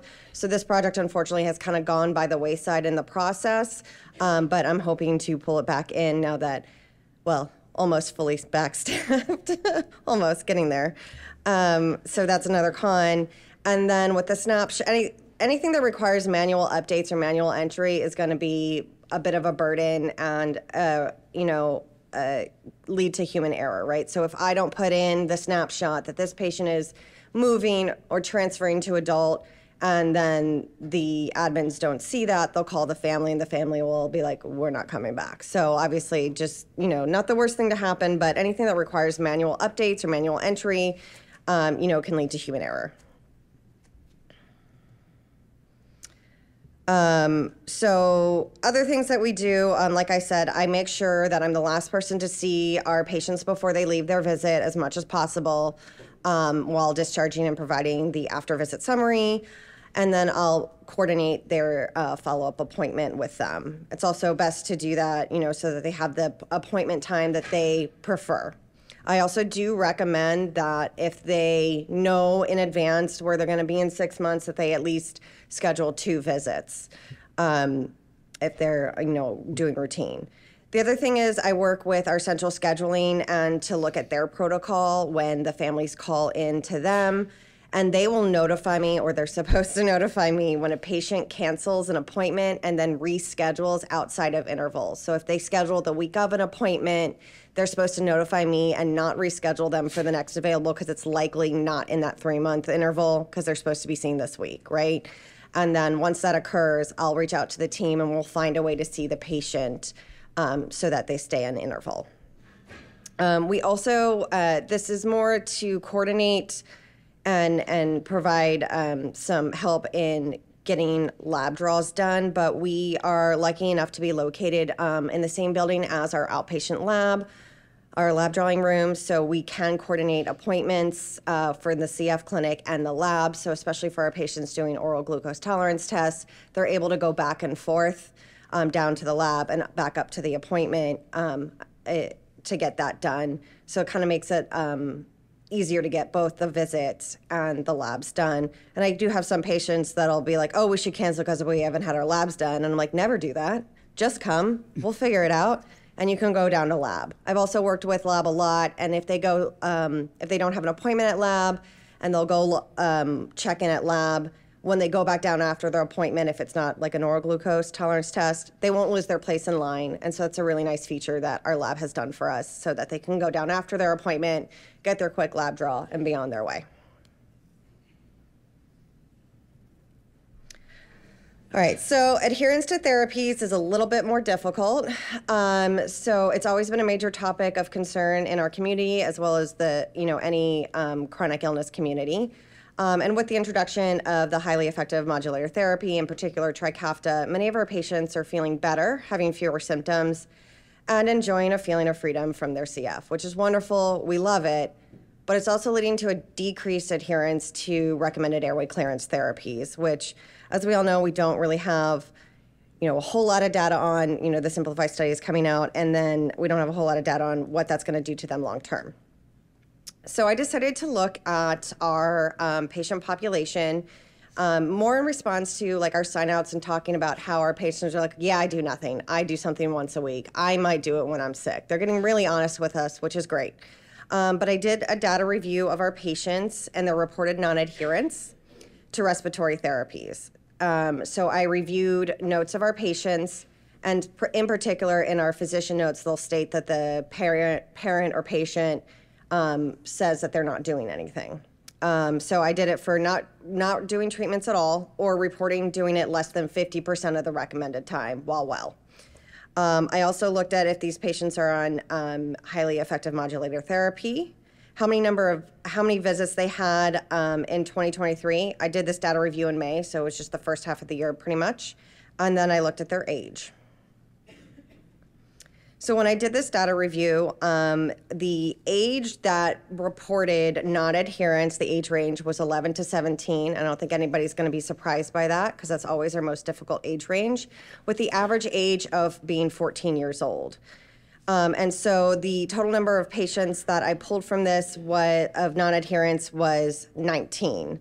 In our total population of about 115, the number of patients we have in this age range is about 45. So that's about a 42% of our patients in that age range are non-adherent. And it's about 17% of our total population. And of those patients, 15 of them, of the 19 patients, 15 of them are on highly effective modulator therapy. And just of note, 3 were not eligible and 1 stopped due to adverse effects. And just at that time, their visit adherence was about 1.85 visits for that cohort as of May. And so that's about 2 visits in the first half of the year. So that's pretty much adherent to coming to clinic visits. So overall, kind of what we expected. So what we're doing currently to encourage adherence is a lot of education. Our respiratory therapists are doing a QI project on education. They do this for our patients age 5 and older. The younger kids, it kind of goes to the parents. The older kids, it goes to the patient themselves. They do a quiz on airway clearance therapies and medications. If they score, oh, my slide is wrong. If they score less than 80, oh, no, it's not, sorry. If they score less than 80%, they're referred for re-education at the next visit. If on that re-education, at that re-quiz, they score less than 80% again, they're referred for a televisit with the respiratory therapist so they can review how they're doing their airway clearance therapies at home, cleaning their nebs, and making sure they're doing everything correctly. Our physicians will also discuss the short-term and long-term complications of insufficient airway clearance. And then for the 11 to 17-year-old range, we talk to parents about setting up incentives like cell phone or video game privileges. So even in this age range where it doesn't seem as feasible, we kind of talk about what is something for that patient in particular that they want access to or want to have so that they can use it as an incentive to complete airway clearance therapies. We also review it in particular for each patient and family and try to find places where we can decrease time and burden. So instead of doing nebulizers for things that have MDI versions or offering, OPEP devices in place of the high frequency chest wall oscillator. So like your Aerobica, like, okay, if you do the Aerobica in the morning because you're running late, you need that time, but in the evening you make sure to use your vest and do a really good treatment with that. So trying to meet them where they're at and trying to make compromises where you can while still encouraging them to do their airway clearance. We also help them go through their daily schedule and finding ways to make that accommodation. Just like I said, using the Aerobica in the morning, vest at night, or choosing, one of the things that we've done has been like, okay, you're not doing anything, so let's add on either Pulmozyme or hypertonic, right? So let's do one of those once a day just to get something in. And again, it's meeting them where they're at and trying to add in something, especially if they're reporting that they're doing absolutely nothing. And then we have a big focus on exercise as a form of airway clearance. And so overall,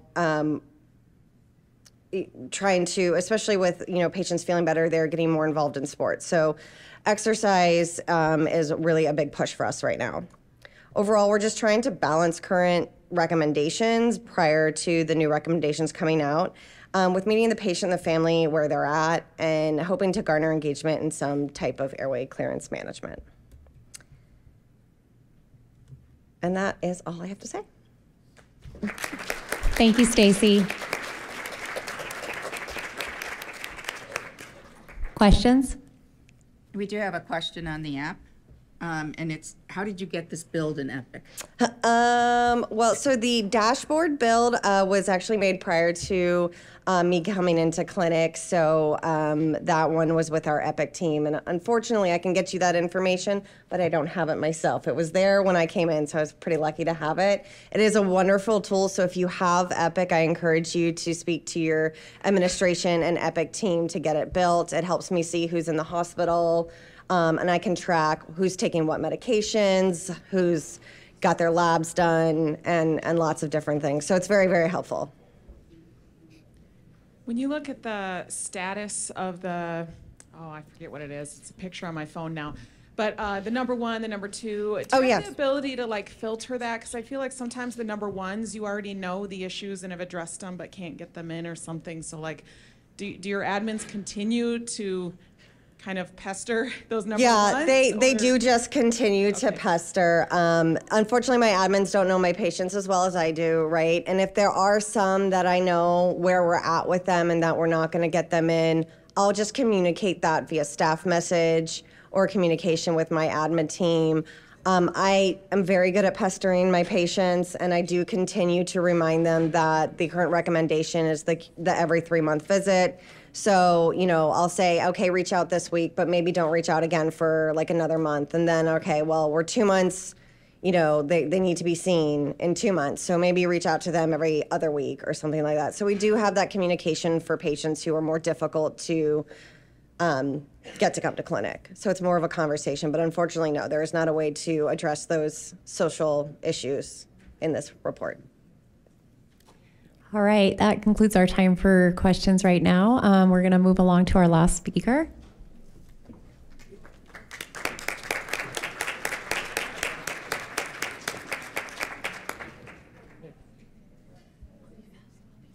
Oh, you're fine.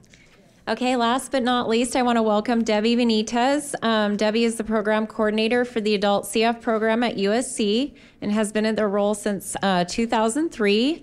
She is also actively involved in committees for the CF Foundation and has been the nursing chair for the NACFC board since 2012.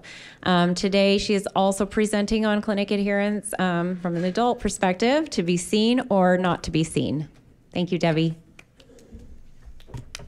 Thank you. So I will be talking about what we're doing a little different in the adult world. So let me get to my next slide. Wait. I'll use this one. There we go. Oh, no. So I have no disclosures related to this presentation. I'm sharing really quickly a snapshot from our SMART report with respect to what it looked like over the years with respect to bringing in people for the 4 visits or a telehealth visit, 4 cultures, and 2 PFTs. And as you can see, over the years, we have obviously maintained kind of this 50 people coming in and pretty much getting those 4 visits. We never had 100% of that ever, but we certainly had a higher number of people coming to more than 1 or even 2 visits, so that's relatively good. And obviously, like anyone, we really didn't see much of that in 2020 with the pandemic, and certainly a slow uptick after that. We also did take a look at what our data looked like with regards to just at least 1 visit. And as you can see here, we did pretty good.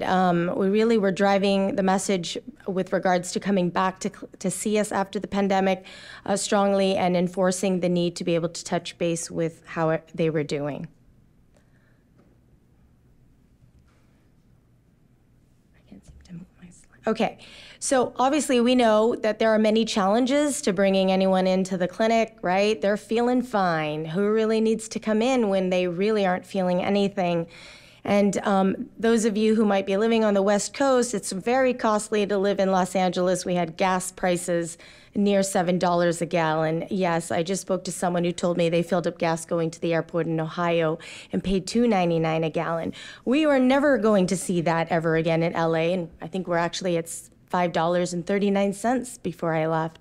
So it's relatively costly, and it's obviously more costly to be spending your hours in traffic, leaving your job, dropping off your child, making it back in time for school to pick them up, especially when you have the option of telemed. And many of these people did telemedicine when they were needing care during the pandemic.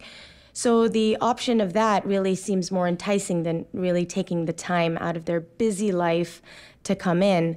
We've also seen many of our patients have changes within their insurance coverage, and that has also created limitations in our ability to do diagnostic tests or even to bring them as frequently as we would like. We've also seen people lose disability after Trikafta, feeling better, and so documentation has been critical in our ability to demonstrate potentially the need for extending their disability. So for example, not indicating that they're feeling good and they're working out and they're going for long hikes. So we need to be mindful about what it is that we're documenting when we do see them, if they do need to be someone who needs to continue on disability. So with regards to program specifics, we did take a look at, well, what's our uptick in telemedicine anyway? And what does that look like? So obviously this data demonstrates we didn't perform any telemedicine before the pandemic and saw an uptick in that in 2020. And we've really tried to, what's the word I'd say? Not encourage as many telemedicine post-pandemic, because we really wanted to reconnect with many of these people. We wanted to see what was happening. We did have many people getting pregnant, and certainly wanted to touch base with them in person. And obviously there are challenges that we all face as care team members, right? We want to be able to understand what is their response to therapy, especially if they started Trikafta right after or right before the pandemic, and some even after the pandemic. So we really wanted to make sure, were they experiencing any side effects? What exactly was happening? And we also learned of symptoms following initiation that was related to comorbidities that they were experiencing. And we heard some of those talks here during the conference with regards to response to their diabetes. We also were concerned about drug-drug interactions. In the world of social media and feeling good, it's easiest to listen to your peers about new things that are coming on the market, to look better, to feel better, to have more energy. And so we were concerned about the potential drug-drug interactions related to the Trikafta. And then there was the lab monitoring, right? There were some people that we never received lab monitoring during the pandemic and were concerned in their delay in pushing in-person visits in 2021. So really talking to them about how we were going to do that, utilizing a lot of our outside lab facilities, LabCorp, Quest, those types of things, and how we were going to implement getting those results timely so we can monitor to see how they were responding. And there was a lot of shift in team roles. I'm sure you're all seeing that now. A respiratory therapist tells us all the time, I'm just the swabber.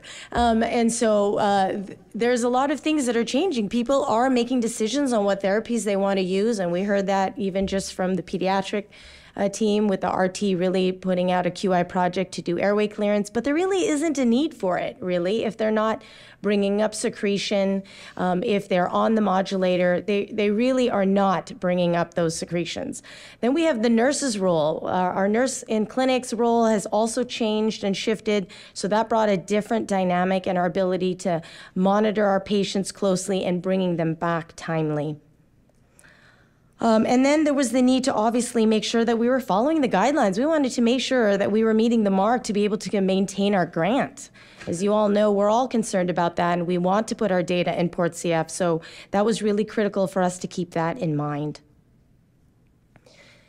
And then we decided, we need to do something about it. What can we do? We need to do this differently. So we really wanted to try to move towards, can we get 2 of the 4 visits in person. We want to be able to allow them to have the telemedicine option, but also give us the ability to connect.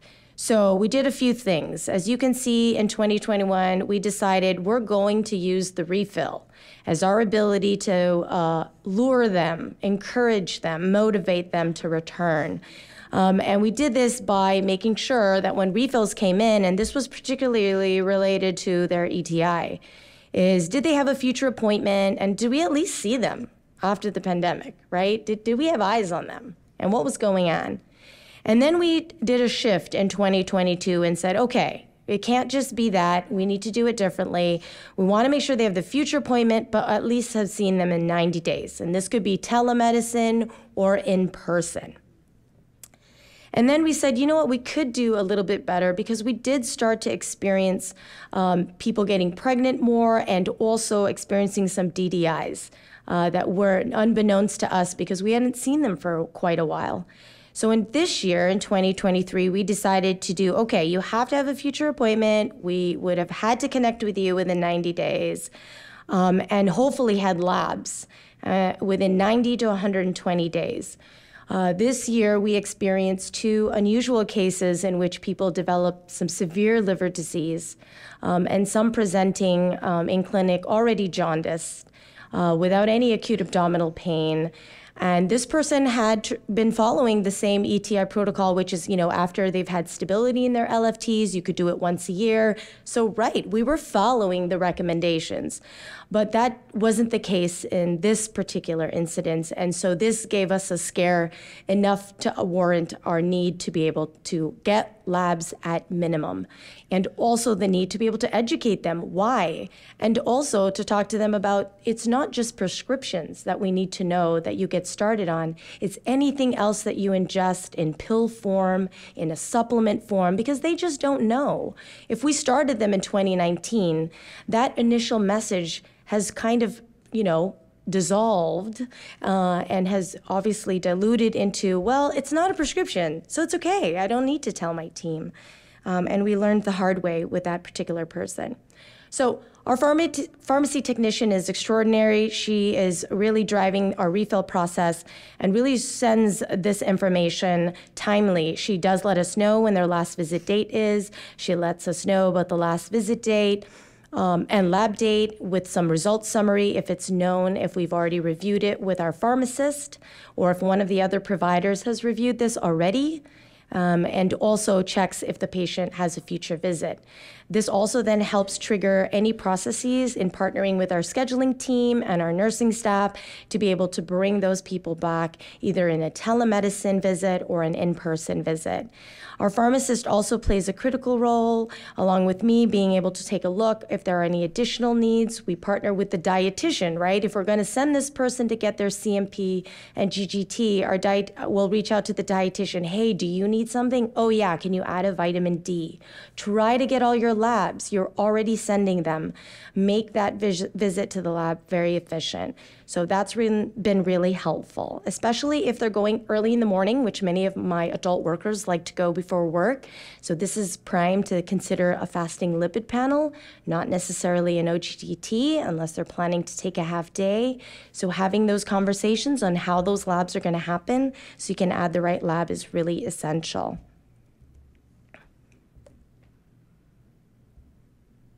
Okay, so we did pull what our data looked like with comparison to 2021 and 2022, and we divided this by quarters because we wanted to see what was happening with kind of what we were enforcing with regards to the refill. And as you can see here, we are having about the same number of visits in Q1. So this is January through March, right? So this is that winter seasonal flu. People were getting sick. People in LA don't like to leave their home. So we had less visits, and this was something that we did see even this year, but we did have a little bit more, 10 more patients, but saw a lot more no-shows. A lot of people also canceling the same day, right? Oh, I'm going to change my mind. I don't need to come. I'm not feeling good. I can't make it. So then you can see in Q2, we had a little bit of improvement. Well, we did also offer more telemedicine in exchange for same-day cancellations, or having, if we had staff, to be able to call them in advance if that was possible. And we're fortunate to have a program that has a really robust home spirometry program. So telemedicine is great for us because we are able to still have objective data on what their lung function is. So the main concern really for us has been the no-show and the last-minute cancellations. I'm sure this is not, we're not the only team seeing that. I'm sure many of you are also seeing that. So we did reach out to our partner advisory board made up of adults within our program and asked them, you know, what is the challenge? And they did report that they'd really like their routine visits when they're feeling good to just be telemedicine, right? What's the need? I feel fine. Everything is good. And I think that's pretty reasonable. And they actually preferred to be in clinic when they weren't feeling well. And it's interesting because I've heard from other programs that they're actually making their sick visits remote. But we actually prefer to bring them in because guess what? We can get tons of sputum that we couldn't get when they're feeling good. And so this has really enhanced our ability to understand what new identified bacteria they might have, or be able to really target our antibiotic selection for therapy. This also is great for getting their spirometry, so now we can then launch them to how often we want them to do home spirometry if we place them on oral antibiotics, so that has really been helpful. They also preferred to getting their labs in clinic. So we only have phlebotomy certified medical assistants in our clinic. So when they come to our clinic, we thrive on the one-stop shop. All spirometry is done in clinic. All labs are drawn in clinic. The only thing we don't do in clinic is imaging. And because imaging is rare and infrequent, it was easiest to be able to have them schedule that. So we're really fortunate to have that, and it resonated obviously with our adults. The challenges that remain are those that need to go to lab outside facilities, and this is mostly for our managed care plans because those are directed to particular labs or within their PCP. So that is obviously a rate limiter and the need for our nurses to chase those results. And obviously, right, those people that live far away or who don't have the means to come or don't have regular transportation are limited in their ability to come more regularly. But if you can offer the remote, that's always a great option if that's possible. And then we did have challenges with home spirometry because many of our patients who received the device in 2020 were nearing expiration of their machine. They weren't working anymore. They lost it. So we were fortunate to be able to have some means to be able to purchase some and give them now to some of our adult patients whose devices are now lost or no longer operating. And then we have lessons learned. What did we learn, right? As you can see, it was a continuous cycle in our ability to improve what it is that we were doing.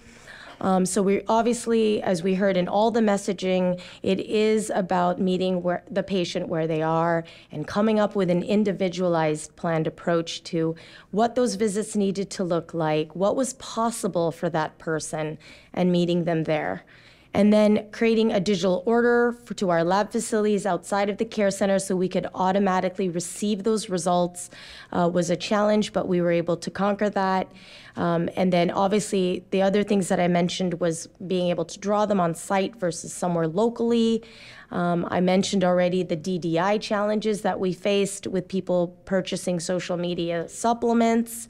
And we also had a tough time with the mail-in sputum. We tried to adapt that process. I know many other centers are doing that now, but what we're doing is giving them a bag with a cup, and when they're able to bring to expectorate sputum is to drop them off on that day. They didn't necessarily have to have a visit, but they could drop it off that day and we could have standing orders. And our lab is 24 hours, 7 days a week. So we told them you could even drop it off at the hospital on a Saturday or a Sunday. So that does make things more possible for people who might be working and have family busy lives. So something to consider. And then definitely, if you're really pursuing telemedicine as an option, I strongly recommend home spirometry because that really has been very well received by both the patient and also by the care team to be able to still maintain and follow up on the response to therapy because some of our PAs still require what is the FEV1 in these patients on ETI. And if you're only seeing them in telemed, really you have no data, and there may not be somebody who wants to come to the hospital to get their PFT testing. So food for thought there. And then identify key stakeholders, right, in your team. Who can help with scheduling? Who can help with checking labs? Who runs the refill process on your team? And how do you engage them to be part of how to make this a well-worth project to work on and improve that process? And then we did want to see them because we were seeing less of them in the hospital. The hospital was such a great place to connect and talk to them and provide more education. And we realized that we really needed to do a better job in communicating why we needed to see them and what were the diagnostic tests we needed, like the labs. And so I was just talking to my respiratory therapist last night, and we were saying how it's important to let them know that we've had experiences with some unfortunate rare cases of liver disease, and we want to make sure that they understand that asking them to get labs is important and why. Because we don't know what these medications will do long term, and they are their own N of 1. And it's important for them to know that so that they understand it's important for them to come. I just want to thank my team because it really takes a village to take care and perform these QI processes to improve the care of our patients. So many thanks to my village, and I'll be happy to take any questions. Thank you, Debbie. As fast as I can. Thank you, Debbie. Very timely discussion. Wondering if you, as part of your QI, did any kind of transparency, like flyers in the clinic, an email blast, newsletter, like don't get your labs, you don't get your refills, like sort of declared it? Well, we did do an email blast, but I will tell the truth, we did not do that regularly. So a lot of it was conversations with the pharmacy technician. So we would have meetings with her and let her know, hey, this is our messaging. Hey, this is the process. We'd pull the 2 medical assistants that did our scheduling specific for CF and let them know, hey, this is the plan. If they try to cancel, we need to let them know how that would impact our refill process. And so I see more people getting rescheduled, and the messaging is the same, and the patients do let us know that. They do get upset about the labs, or when we withhold their refill, they don't like it, especially certain people who have been stable. But we did have a gap without a pharmacist, so our pharmacist now is on board. So they're pretty much reviewing and letting us know, you know what, they've been stable for the last 6 months, they're fine. And we refill their meds, so long as they have a future visit. So it's really figuring out who's this person, right? How have they been responding, and is this person reliable and has a future? Yes, okay, refill away. So it's really tailored to the person. This was just an outline of what we wanted to do, but it's really driven the message home that if I don't come or touch base, I might not get my meds. Right, exactly. I try to say to people, like, do you want me to practice bad medicine? Like, this Yes. is safety. They It think is. it's just another checkbox, like Yes. getting your annual chest x-ray or getting the glucose tolerance test. Trying to explain to them that it's safety. It is. Their safety. And you don't want the patient walking in all jaundiced like we did. It was a very fright, and we're like, yeah, but I had a visit, so I figured, you would just handle it. Okay, we'll handle it. I'll have to admit you. So you're welcome. I had one Thank you. question. Oh, go ahead. On the app. Do you do OGTT in clinic? Yes, we do. We have them come early, so we have someone coming in at 7:30 every day. They can draw their first lab. So we do a point of care test. We then draw the serum. After we give them the 75 glucola, and then the visit happens, and then we send them straight to the lab with the second label, so they're not holding up the room and can get the second OGTT draw.